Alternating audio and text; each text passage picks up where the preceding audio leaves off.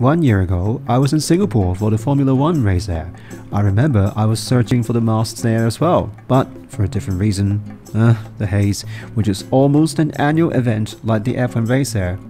But I guess nobody would have imagined that a year later, all of us are trapped in our own home, and the race in Singapore has been cancelled.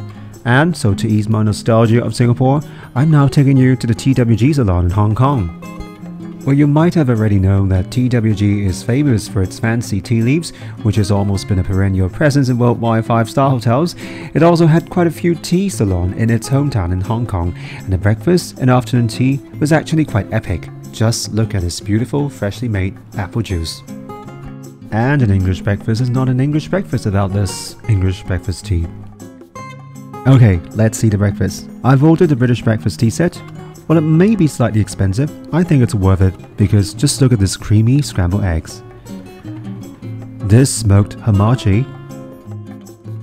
These baked tomato beans are no medley at all. And these sausages are no tulips at all. And what's not to love about this soft and crispy toast? And have you had desserts for breakfast? This time, I've ordered a beautiful creamy cheesecake.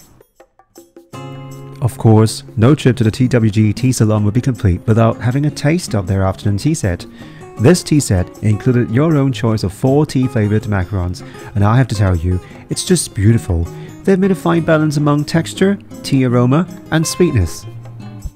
And the savory ones didn't disappoint either, as for example, just see this beautiful beef burger and foie gras sandwich. These 2 scones are the best made ones that I've ever tasted in this whole year. And just look at this beautiful clotted cream and jam as well. Okay, what's not to love about their signature teas like the Earl Grey and what else? English breakfast tea. And I have to say that I've always wanted to visit Singapore during the Mid-Autumn Festival, and while you couldn't do so right now, you may consider ordering their Sky Lantern Tea Special Edition, which included 1 traditional and 1 chocolate mooncake. I have always believed that TWG stores in Hong Kong are kind of underrated, because Hong Kong people kind of question whether a Singaporean brand would justify such high price, and I have to say, it's every penny well spent.